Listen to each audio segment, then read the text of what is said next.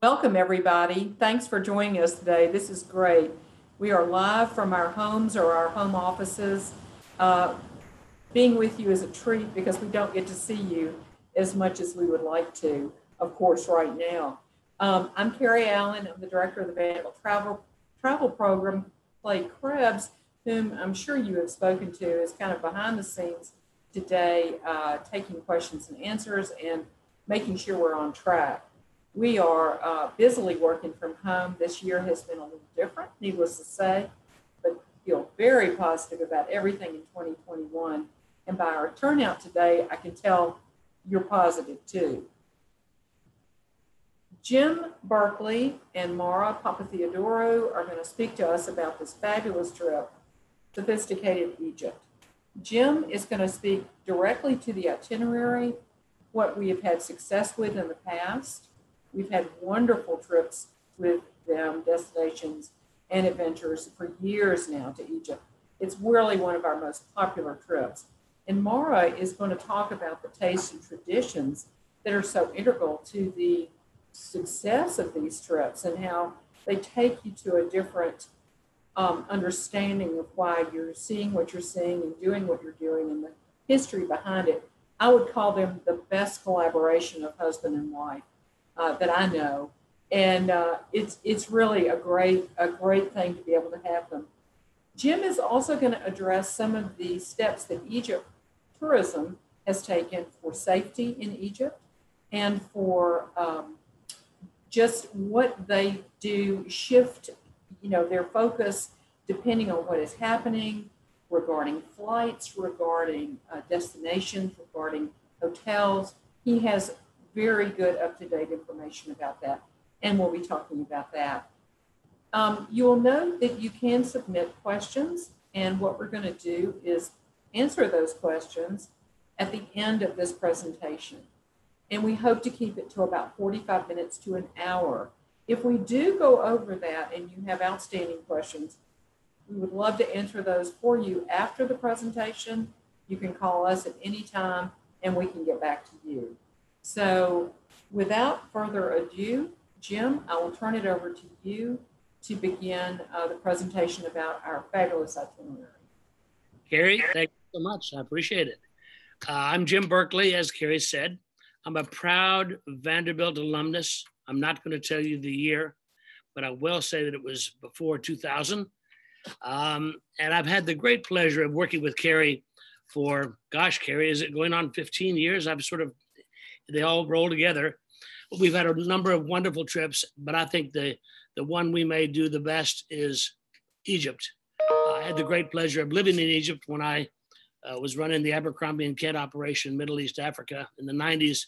I lived there for 5 years.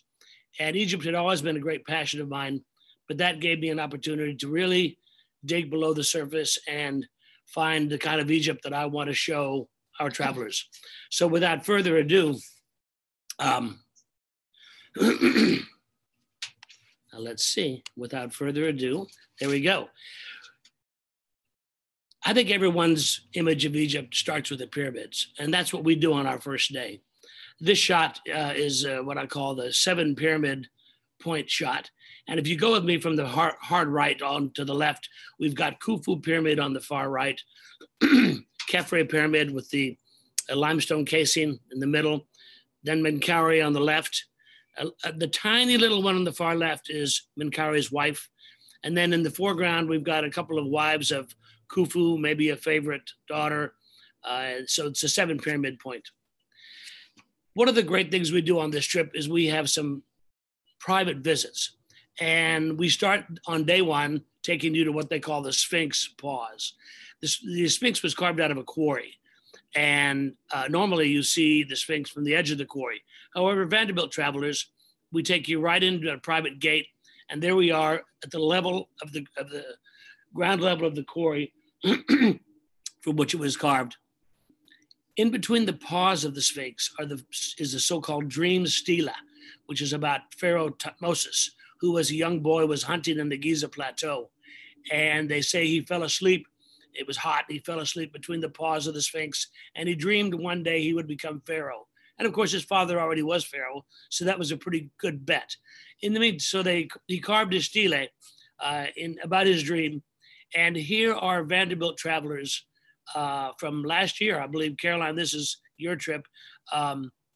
Between the Sphinx paws, getting a informational talk about the stele. And we will have our favorite guide, Khaled Lotfi, as Carrie Allen knows, is a spectacular Egyptologist. He's charming, he's fun, he's smart, he's engaging. You will like him. Now, I'm not going to force everybody to take a camel ride, but those of you who are interested, look how happy this woman is. She's thrilled to be up on that camel. This is the #2 pyramid on the Giza Plateau, Khafre, with the remains of the limestone casing. They were all encased in white limestone. If you can imagine what a traveler from 2000 BC would have seen when he came to the Giza Plateau and saw these pyramids covered in white limestone with a golden Ben stone on the top. It must have just been stunning. During the COVID crisis, not sure what we're going to do about going in and out of the pyramids, but I would think by fall 2021, those of you who are interested in going into Khufu's pyramid can do so. Get ready, it's a little bit of a climb. And later in the day, when the sun is golden in the west, I take you out to Saqqara to see the famous Zoser's Step Pyramid, the first stone structure ever built, and it's still impressive today. And this is my favorite Saqqara pyramid. Who knows me after all these years? It's like I see one of my Egyptian buddies. Oh, and by the way, where are we staying in Cairo? Well, this is the Four Seasons Nile Plaza. I think it's the finest hotel in Cairo. My team there call it they say, Mr. Jim, this is the no complaint hotel. And this will be the view of your room. We all get premier Nile view rooms. That's what you'll be seeing. The following day, we are going to go into the Egyptian Museum, and probably by fall 2021, we will be able to go to the Grand Egyptian Museum. And this is the so-called solar boat, which they have just moved in the last month from the foot of Khufu's pyramid into the Grand Egyptian Museum. These are some of King Tut's treasures. These are the canopic jars, which housed the internal organs of King Tut. Some of the stunning statuary from King Tut's tomb in Luxor. And this is a favorite statue of mine, Akhenaten, the first monotheistic pharaoh from around 1350 BC. Later in the day, we visit Islamic Cairo. And Islamic Cairo, they say, has the finest Islamic architecture in all of the Middle East. On the left, you've got the Sultan Hassan Mosque. On the right, you've got the Rafai Mosque. And in the Rafai Mosque, interestingly enough, is the tomb of the Shah of Iran, along with Muhammad Ali. More beautiful Islamic architecture. And of course, you'll have an opportunity to get into the Khan Khalili Bazaar and do a little bit of negotiating. The following day, we fly to Aswan. And here is a picture of my favorite hotel in the world. And if you knew how much I traveled, you'd appreciate what that really means. This is the old Cataract Hotel built by the British in 1902. It's an absolutely stunning location. Location number one, location. And off to the left that you can't see is Elephantine Island, which is where the Nubian pharaohs had their palaces. And again, this will be the view of your room. We are in the tower. We have luxury Nile rooms. This is what you'll see as you go back to your room. Inside of the old Cataract Hotel, and it has a lovely spa as well. No trip to Aswan is complete without a so-called Felucca sailing excursion. And it's a really fun afternoon event. We take off from the steps of the old Cataract. We all get on a Felucca. We rip down the Nile north. As you can see, he was busy holding on. And then when we round Elephantine and Kitchener's Island, we're into the lee side, and we leisurely sail and back to the hotel. It's a really fun afternoon. The following morning, we will take a air excursion to Abu Simbel. Now, these are the great temples of Ramses II that he built in southern Egypt to scare those Nubians. The Nubians were thinking about attacking Egypt, and Ramses said, no, you better see how large and powerful I am, and don't you dare come and attack us in Egypt. So this is the temple that was also moved in the 1970s when it would have been inundated by the waters of the Aswan High Dam. But Abu Simbel is really an amazing monument. It's just completely massive. And on the left here, the lower left, below Ramses' large thigh, is a statue of his favorite wife, Queen Nefertari. So that's a little insulting, of course, but you will know that he also created a temple on site for Queen Nefertari. This is the inside of Abu Simbel, where twice a year, on October 21 and February 21, which are his birthday and his coronation day, the sun rises and shines on his image. We then embark a Nile cruise. This is similar to this type of boat. It's a modern boat. And we cruise along the Nile for 3 nights. And there are beautiful scenes along the Nile. This is a classic, the classic agriculture along the banks of the Nile, cattle grazing, workers in the field. It's a really lovely cruise. There's some temples, carved rock cut temples along the way. This happens to be in Silsila, which was a limestone quarry. And there are nice shots of dahabeyas as we're cruising. So it's a very interesting 3-night cruise. During one of the evenings, we'll have a whirling dervish show. And unlike the Turkish whirling dervishes, who just do with one skirt, the Egyptians, of course, can't be outdone. They do a double whirling dervish. So there's a good example of that. The Temple of Komombo is a Greco-Roman temple, which means that it was after this one, we literally moor up, and on the banks just above the ship, we walk up steps, and here you are at the Temple of Komombo. This temple is unusual in that it is dedicated to 2 gods. And this, I love these temple guardians. These are called boabs, like the one I showed you from Saqqara. This guy is incredibly chic. Look at his style. And he's got a very proud Nubian face. A little later on, we'll go to the Temple of Horus. Horus happened to be the son of Isis and Osiris. Horus was a falcon-headed god. He happens to be the logo of Egypt Airlines, as a matter of fact. And the Temple of Edfu is the most well-preserved of all the temples. A lot of them are in some ruins. This one is virtually complete. And here we are in the Holy of Holies, which if any of you are familiar with the Greek Orthodox Church, they have a Holy of Holies in their church as well. And in front of Edfu, here's the happy Vanderbilt group from last year. Caroline, are you there? I think you are. Holding the flag on the right. We had a lovely group. This was in late January, early February of this year, just before this excitement came along. So now we've arrived in Luxor, and we're staying at the wonderful Old Winter Palace. So the Old Winter Palace would have been where Agatha Christie stayed, along with the Old Cataract, by the way, when she was in Luxor. And it just has a tremendous amount of charm. And we'll walk along the so-called Avenue of the Sphinxes, the ram-headed sphinxes, to Karnak Temple, which is the granddaddy of them all. The columns, 75, 80 feet tall, absolutely massive. It's a stunning temple. Here's the obelisk of Queen Hatshepsut in the middle of Karnak. Some beautiful hieroglyphs. Look at the colors. This is the god Thoth. And I love this guy. Again, here's the Boab, the guard of Karnak. Isn't he wonderful?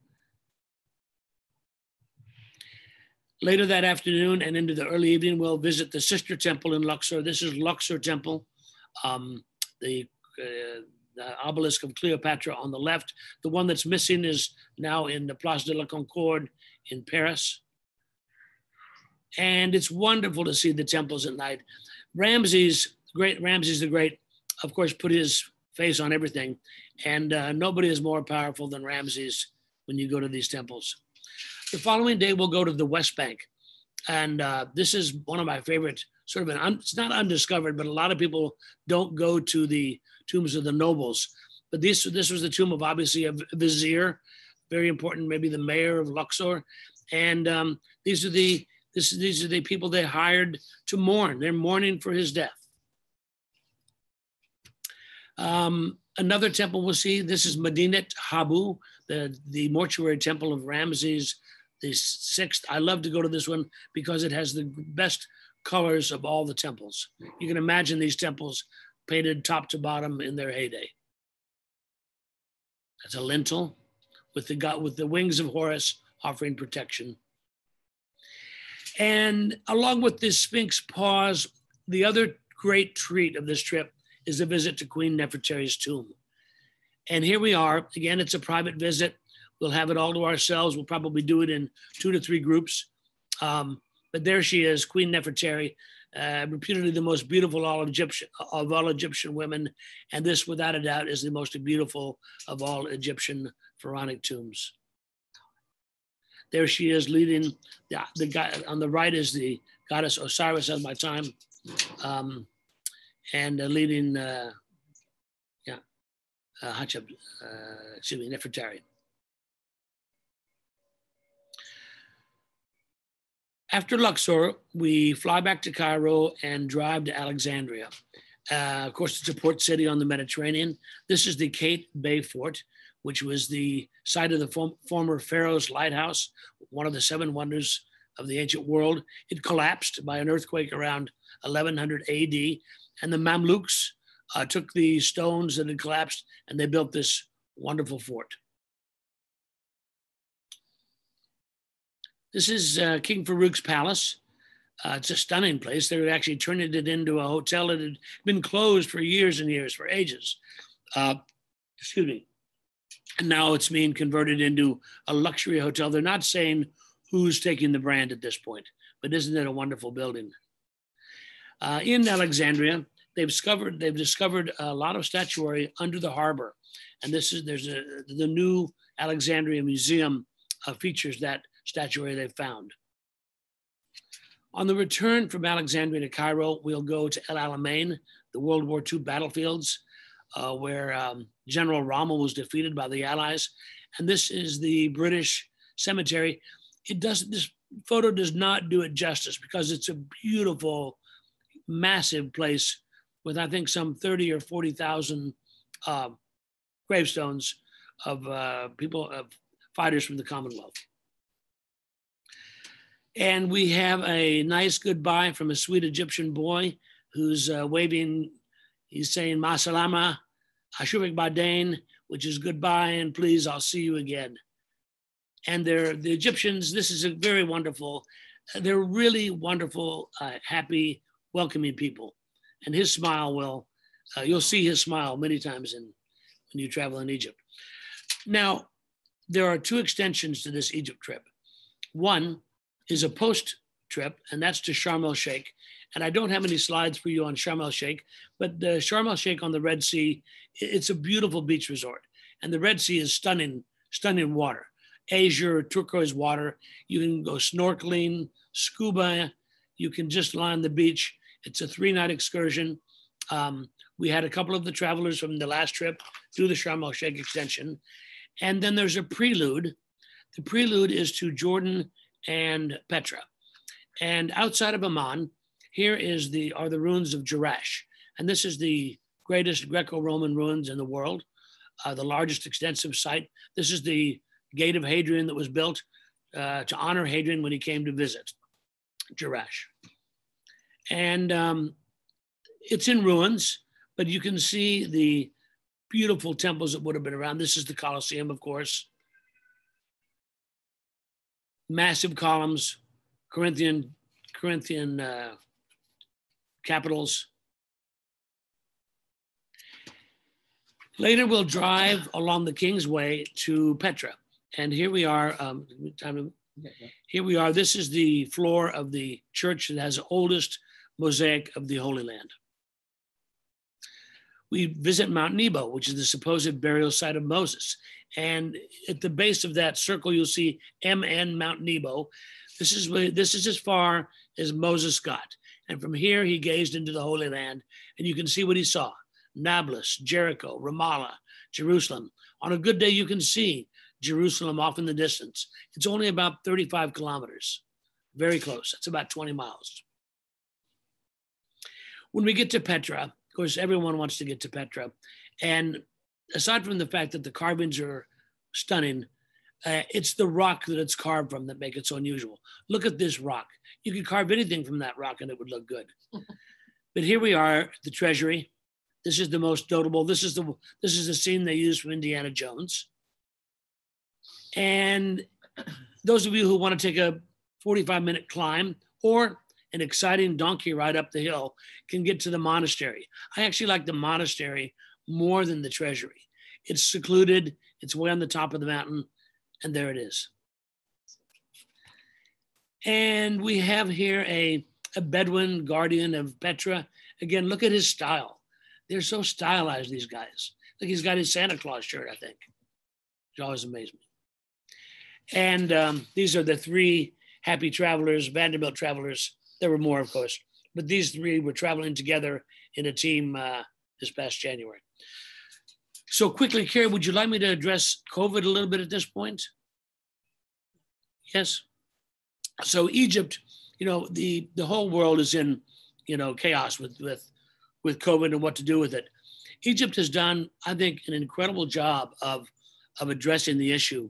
And they've come out with protocols that are in accordance with the World Health Organization, and they're very strict. So as an example, at this point, now we're talking October 1, effective October 1. They may change by October next year. But now, currently, as we speak, hotels can operate at 50%. Now cruise boats can operate at 50%.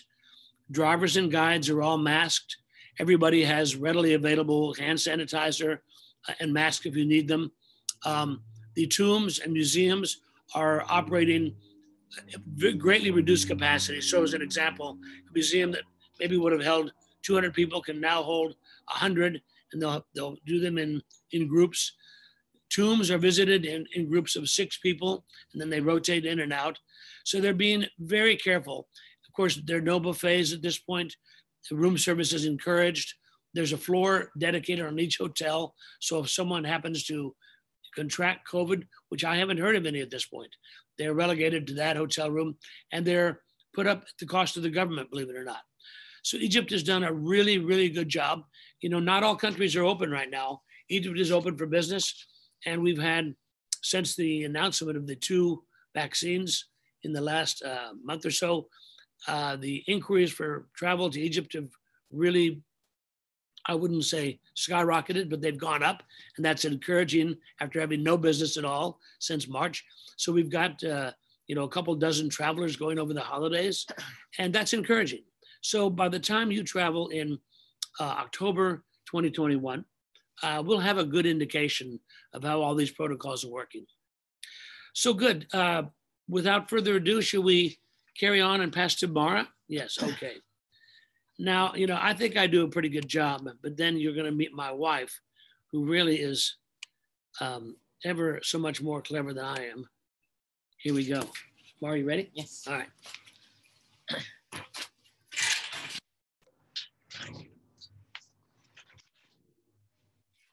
Hi, everyone. Hello. I'm Mara Papatheodoro. I am so happy to be here today. Thank you for taking the time to join us. I am married to Jim, but that doesn't make me the taste and traditions expert that I am. I was the international editor at Bon Appetit magazine for 12 years through the 90s. And at that time, that meant that I was in charge of cultivating and putting together our annual international issue. If you were our readers, you might remember that every May we did a special issue dedicated to a country or region that took a year of research and collaboration. And I was very lucky enough to be that editor. The rumor is that I was born clutching my passport. I had a Greek father and an Irish American mother, so travel was always part of our family dynamic. And I'm just lucky and fortunate that I got to carry that on into my career. Tastes and traditions are a very important part of, okay, now I can't go, sorry. Here, is it here? No. Technical, I'm very good at there we go. What is it, that one? There we go. Okay. So we're going to talk about Egypt today. And part of the reason when Carrie and I were talking about it, culture and cuisine go hand in hand. But the truth is, behind every taste is a tradition, and behind every tradition, there is a taste. And what do we mean by that? We mean that what grows in a country and how it comes to be is what we learn to eat. And because that's what's available. And in becoming available, what do we do with it? And that's how the traditions come to be. So we are in Egypt, which if you look at the Mediterranean map, Egypt is part of the Eastern Mediterranean. And if you look at how the countries all there look together, connection between cuisines and elements and tastes came because of merchants, whether it was by land or by sea. You can see places you may or may not have been, whether it's Greece or Turkey, Morocco, Algeria, Libya. The elements there all sort of came together. Some of the similarities grow in countries, but the traditions and the tastes are different with what they do there. And what does that mean? It means the S factor. That's what we call it in the food world. The sun, the sea, and the soil of the different countries are what affects what grows, or more importantly, how it grows.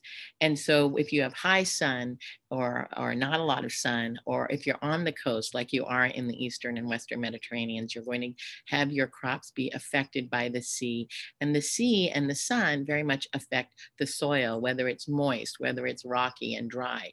Very different to be on the coast versus being in the mountains. And that very much affects what you find in these regions. And we call that the soul of the taste and the traditions. It all starts, there are 5 elements that come through in the Mediterranean. The 2 primary elements are the sea salt and the honey. And why is that? It's the sea and the sun. The sea salt comes from how the ocean cultivates the salt. And they actually, throughout Egypt, throughout Italy, throughout Greece, have annual salt harvests. And the type of sea salt is very different from Morton salt, for instance, that is processed. This is all natural, and it's considered the first, and we still use it today, as the first preservative. And honey, which wherever there are bees, there is honey anywhere in the globe. And I wouldn't say Egyptian honey, you're going to find it throughout the region, but there is Egyptian honey, but it's not as prominent or as established, shall we say, as the Greek, Italian, or Spanish honey. But it is nature's elixir, and it is nature's sweet. And both of these elements you're going to see throughout the tombs, because when they opened the Egyptian tombs, there were jars of honey, there were jars of salt, and there was grain. Again, what grows there? Grain, barley, rice, rye. All of these natural elements are throughout the cuisine of the Mediterranean. Olives and olive oil. Where there's olives, you're going to make olive oil. And olives are a fruit, a stone fruit, as we know. They do very well growing in high heat and wet soil. But the bigger olive growers are the Greeks, the Italians, and the Spanish. But again, they had trade relations with the Egyptians. And you will find olive trees, but the olive harvest is again coming from the countries that are tied to Egypt. And grapes. The wine. I get a lot of questions. Is there Egyptian wine? Not so much, but there is Lebanese wine, and they bring in wines from Italy. You'll get some very nice wines there. But these 5 elements are the main core ingredients of the tastes and traditions of this region. And they are the 5 ingredients too that you find in the Bible and have a lot of ritual with King Tut, with Queen Nefertari, all of those, because they have been there since 2500 BC, or that's the earliest we can document anyway. The spices and dried herbs of the Eastern Mediterranean, this is where the trade routes brought different tastes to the country. And again, the spices and the herbs, spices that range from cinnamon and nutmeg, and the herbs like coriander and cumin, they all came and became commodities because Egypt, for instance, didn't have, shall we say, cumin. And so seeds became a way of tasting and enjoying, but they became an element that went into the foods. And this says it all. Today in our world, culture and cuisine have very much come together. The Mediterranean diet is considered the most popular way of eating throughout the world, and more so in America than ever before, because it involves all of this, fruits and vegetables. The healthier you eat, the better you do. It is fact that the Mediterraneans do live longest because they use all the elements we've just covered, the olive oil, the fresh fruits, the fresh vegetables, sea salt.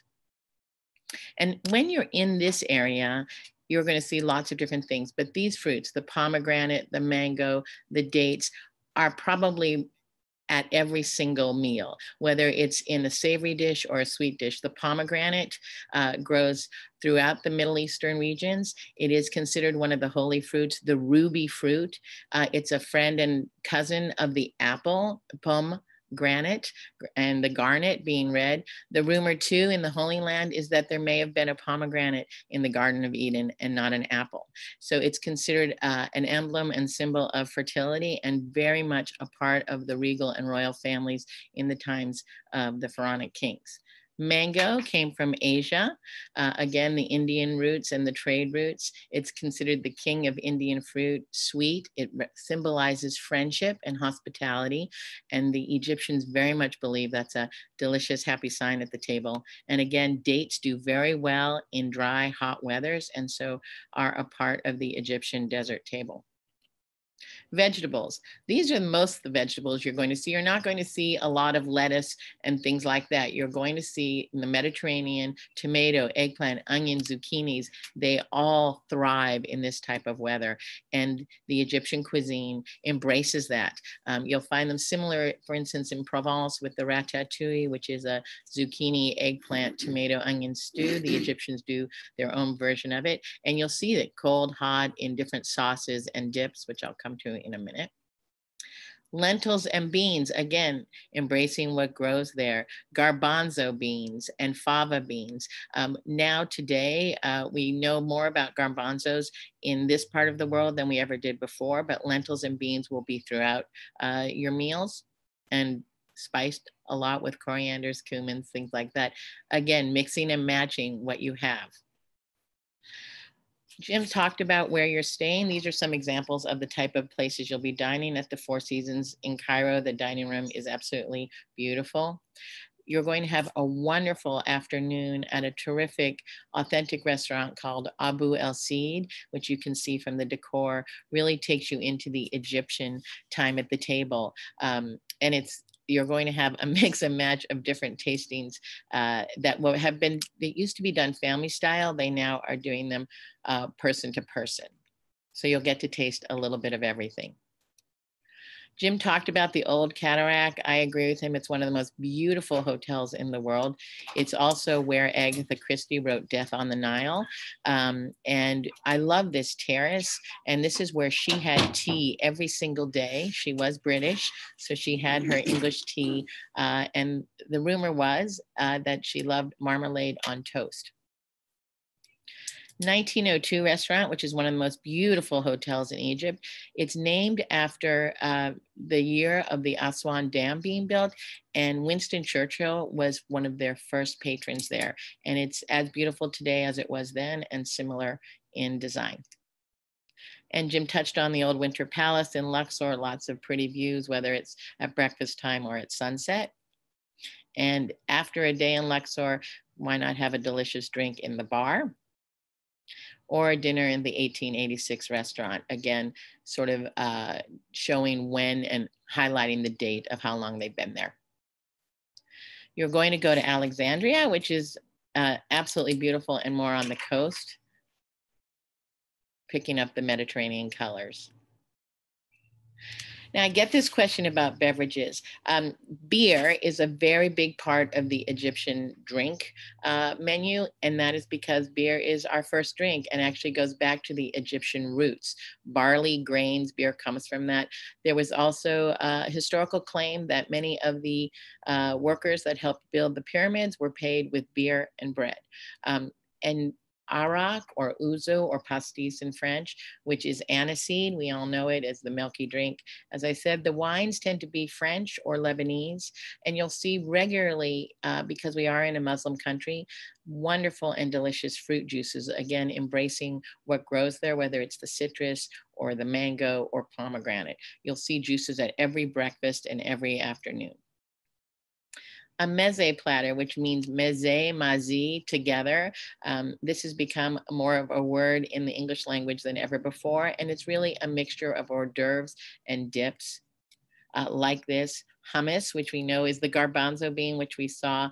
You know, something internationally has become a normality on the plate when you can find it at Trader Joe's or Publix or Kroger's. Laban, which is really in Greek tzatziki, or at Trader Joe's cucumber yogurt. And baba ganoush, using the eggplants that grow in the region. You're going to have all of those with the pita bread at your Egyptian table.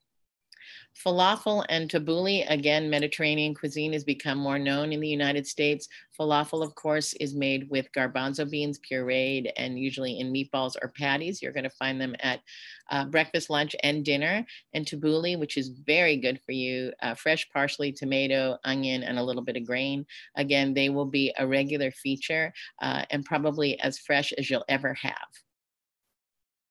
So there's an Egyptian dish called fool. Again, using the ingredients that are available to you. It's fava, tomato, citrus, and the spices, cardamom and cumin, and a little bit of garlic usually with the lemon and parsley. And fool is really just a bean stew.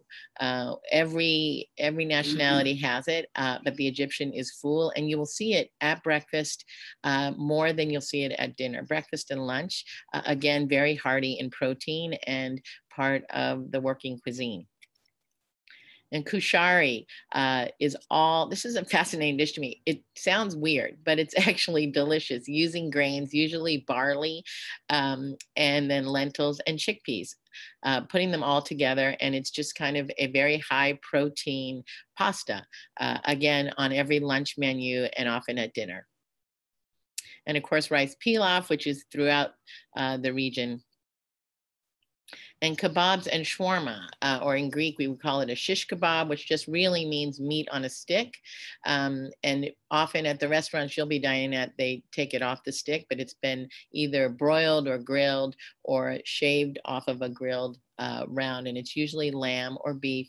And you'll see it served with the different dips like the tzatziki and the fresh vegetables, the tomatoes. And of course, always you're going to find pita, which is the unleavened flattened bread. And seafood, you're going to be spending time on the coast, and there'll be no more seafood fresher than this. Nuts. So nuts do very, very well in high heat regions. Pistachios, which is considered the smiling nut. If you ever thought about it, look at that little smile when the nut is half open. It's considered a hospitality gift as well. Very good for you. Walnuts and almonds. All of these have great vitamin benefits, and all had some sort of hospitality and holy element to them because they grew, and the kings believed that if they ate certain nuts at certain times, it would improve their brain power and their physical prowess.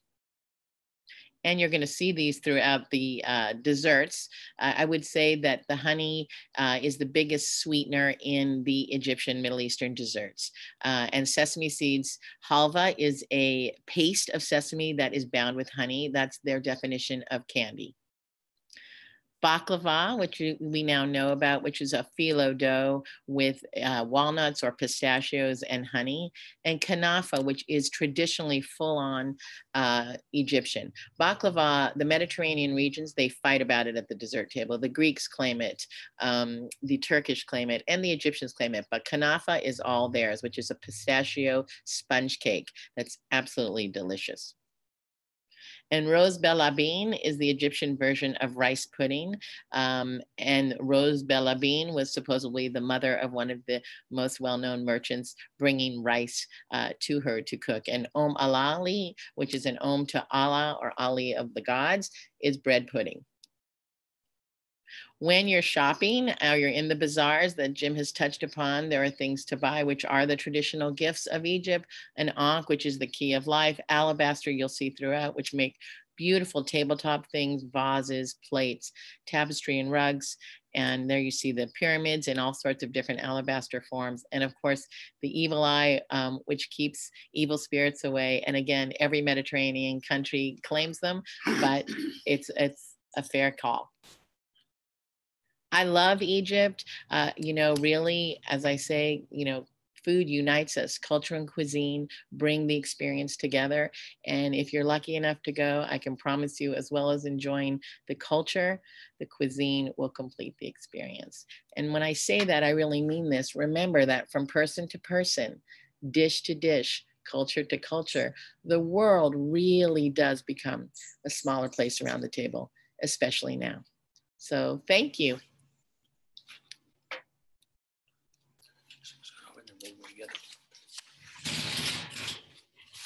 Thank you, Maura. Thank you, Maura. This has been great, and thank you for all those great tastes. I had great food in Egypt. I had great drink in Egypt. You will find that it's just what you see, only much better, in the United States, because it's the real thing. So I want to really encourage everyone to submit a question. At the bottom, if you go down to the very bottom, you'll see where it says Q&A.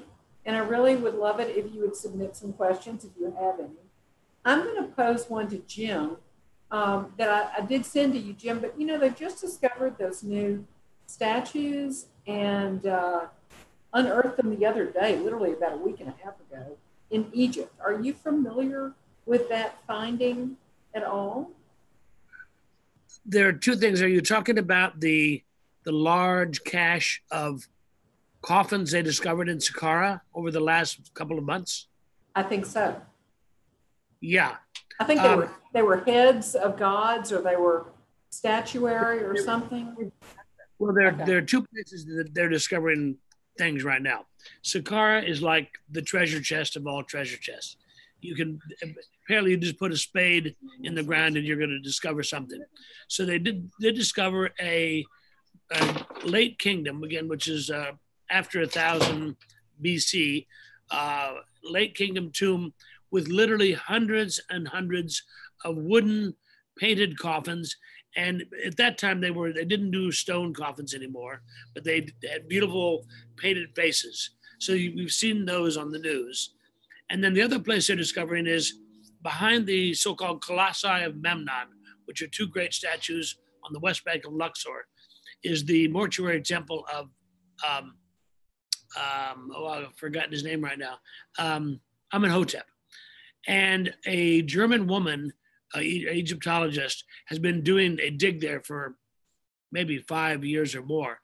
She has discovered the remains of this massive temple of Amenhotep, and they're discovering large statues there. So there are two areas that they're working on, Carrie. Well, hope we get to, in October, you might get to see a couple of those. We'll see the dig at the Amenhotep temple because it's right behind the Colossi of Memnon. That's great. I did get a question about the climate in Egypt in October. Could you address that, Jim? I know. I think people saw the puffy jackets, didn't they? They got worried. First of all, know that Jordan is colder than Egypt. And we did need, and we had a cool day when we went to Petra. So we were all in our puffy jackets. I would say it was probably 45 That was Jen. Yeah, that was in Jordan before Egypt. It warms up in Egypt. So during the day in let's see, October. Well, yeah, now we're talking a different time frame. October is absolutely the perfect time for both destinations. You won't need your puffy jacket in October. Trust me. In fact, you'll want your polo shirt on when you go to visit the pyramids. October is the best month. It's warm but not overbearingly hot. And a lot of the fresh fruits are thriving at that time. October, November is really perfect. And I found the mornings were cool, and then it got warm during the day. So you were kind of taking off your pullover as you went through the day, and it was perfect. And it's dry. So you don't have... Sorry, Kara. I was just going to say the other thing is Upper Egypt is always warmer. You know, Luxor and Aswan and Abu Simbel are always warmer than Cairo. Right. Anybody else want to submit a question? This is good. Gosh, we answered everything. Surely we. I will tell you from personal experience, we have run this trip. Gosh. Well, I've been to Egypt twice in my life. One in like 1984, right after Anwar Sadat was buried and dead, which was an interesting time to be there. And then I went with you, Jim. And I will tell you the difference was phenomenal because personally, I learned so much more. Mine was more independent in the early 80s. Yours offered Khalid and Hani at the time, too. Yeah. Yes. And, you know, we hope, and I want to put this out there because it is our Vanderbilt way to have educational programming. And I also want to say that we hope maybe October of 2021, a professor might be available. I know people ask that all the time. I want to just say, I can't guarantee it. We are working towards that with all our programming in 2021 and into 2022. So, but the content that Jim offers on these trips is tremendous educational content. And I would encourage you to go. There is no better way than to see Egypt than with this kind of a trip. Anything else to say about that, Jim? Anything else on I don't want to drag out too long. We've got questions. Yay. Thanks, people. This is great. Okay. Great question. Do women have to wear modest dress? Take a scarf. No, I'm hesitating because let me put it this way. I recommend all of our travelers respect the local culture and dress in a conservative fashion. Will you see people, Europeans, Americans, who come and are wearing inappropriate clothing? Yes, you will. Shorts, though, from unit. Well, the dress is much more relaxed in Upper Egypt. So when you're on your Nile cruise or you're in Aswan or Luxor, people are more relaxed because it's a lot warmer. Cairo is a more conservative town. So gentlemen should wear just normal trousers and shirts. And I'm wearing a sort of safari type shirt. I might roll up the sleeves if it's warm in the day. In Upper Egypt, I'll put on a polo shirt. I would recommend, no short shorts, no tight tops. Respectable clothing is the way to go for a conservative country. And I do mean that. I'm a big fan of scarves anyway, but scarves and shawls are just good to have, if, as Carrie said, if the morning or the evenings are a little cooler, and if you're visiting something and you need your shoulders covered, but you never have to cover your head or anything like that. Correct. Skirts, pants, those kind of capris are fine. Gentlemen should remember at the Old Cataract Hotel, if you dine in the 1902 restaurant, a jacket is required, not a tie, but a jacket, blazer is required. Old English. Old English. I'll also throw in that each day we get a prep as to what's going to happen the next day. Each evening we get a prep as to what's going to happen the next day. So if a scarf is required to go into a mosque or whatever we're going to go into that day, we're more appropriate, not more appropriate, but just less showy clothing might be better. They will let you know, which is really great. So it's all, you can't fail. You're not going to go in and be turned away. And you know, Destinations and Adventures also, once you're signed up for the trip, provides you with a list, a packing list, and we'll have a taste and traditions list so you know what to look out to enjoy. So we give you as much prep material as we can. And speaking of clothing, the question was, is there any essential clothing that you think is important? I think a hat is important. Yeah, a hat. Sunglasses. The sun is going. And listen, comfortable walking shoes. You know, we're Yes. walking around the hills. It's uneven terrain. It's rocky. It's sandy. It's not hard. It's not hard walking, but it's a little uneven sometimes. And when you go down into the tombs in Luxor in the West Bank, there are some steps. So wear comfortable walking shoes. Exactly. I wanted to say Bonnie C is on the call, which I'm thrilled, and she was a participant, and she said she's reliving and loving every moment of what we're talking about. So Wonderful. Thanks, Bonnie, for that endorsement. That's great. Hello to You're her. our best travelers. You really are. Yeah, it's a great time to go. I encourage everyone to go, and I hope, let me see, I think I may have one more. Are there local guides at each stop? Jim, I'll let you address that. No, we'll have Khaled Lotfi, the picture of the smiling Egyptologist, will be with us from the beginning to the end. And that provides a consistency and a level of intellect that I think you'll really appreciate. He's an amazing Egyptologist, and you'll readily see how much he'll enrich the trip. They're all excellent. The other question was, will we see King Tut's tomb? And I would say, absolutely, we're going to see King Tut's tomb. So maybe you want to talk about the Valley of the King and the Queens, Jim, a little bit. So when we go, you're right, I did focus on Queen Nefertari's tomb as the highlight of the West Bank. But when we go to the Valley of the Kings, we'll not only see King Tut's tomb, which, as we've all heard, it's surprisingly small. And let me tell you, it's surprisingly small. 2 little rooms, about 10 steps down the way. And then we'll also go to the tomb of Pharaoh Seti I, who was Ramses the Great's father. Now, Seti was very powerful during a very wealthy and successful time of the Egyptian culture. So his tomb is the deepest of all the tombs because, of course, they had the manpower and the time and the money to make it that way. So, and once you're rewarded with an amazing sarcophagus and amazing hieroglyphs when you get down to the bottom of the tomb. There's also another one we visit, the tomb of Ramses VI. And specifically, we choose those 3, King Tut, Seti I, and Ramses VI, because we pay extra for those tickets, and that means there are less people visiting. So we sort of, Nefertari will have on our own. The others, and Seti I will have on our own. But the others, we have some people with us. Now, when we go see, the only tomb we'll visit in the Valley of the Queens is Queen Nefertari's tomb. There are others to see, but they're not notable when you compare them to the other ones from the Valleys of the Kings and Queens.